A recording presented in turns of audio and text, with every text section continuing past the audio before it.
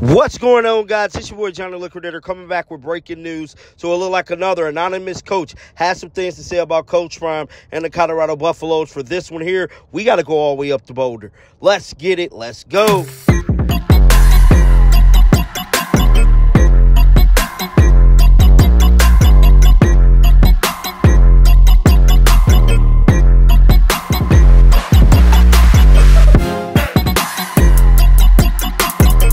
Less than 24 hours away from the Colorado Buffaloes facing the Oregon Ducks at Eugene. This is a highly anticipated game, and this is their biggest opponent thus far.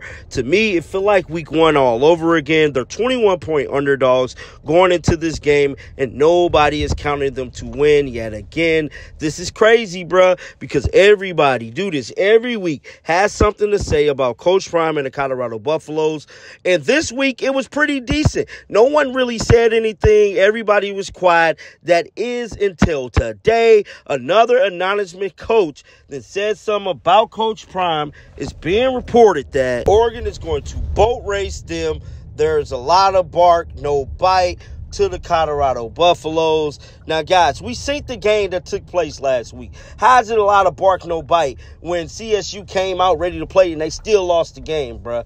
And that was a rivalry game. Everybody is just tripping, bruh. And this is another case of clueless behavior. Now, if you was going to be solid and stand on what you said, you would not even remain anonymous. But they already know how this game go. They know if they come out and say who they really is, we going to light them up on the internet. And they ain't got time for that because we already know that's bad for business. And he don't want to be held accountable to what he's saying. Get down in the comment section. Let me know what you guys think about this. Keep them bells on because you know I'm going to bring you guys some news. And until next time, shake the haters off. I'm out of here. Peace out. We ain't got tomorrow. We got now. Yeah. We ain't got next. We got now. We got now.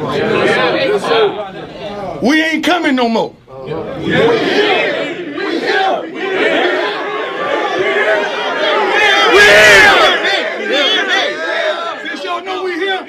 Give me my theme music.